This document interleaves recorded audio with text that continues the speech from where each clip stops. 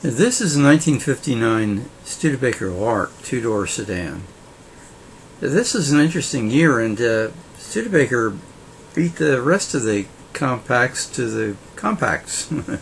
The rest of them, the Falcon and the Valiant and the Corvair, were going to come out in 1960, but Studebaker beat them to the punch in 1959.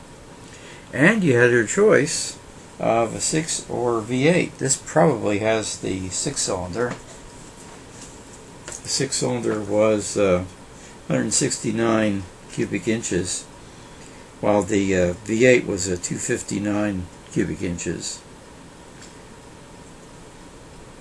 Very serviceable car. Regular black walls with hubcaps. Nothing too fancy.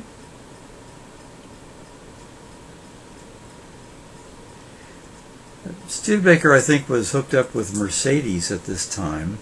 Remember, the dealer in town handled both.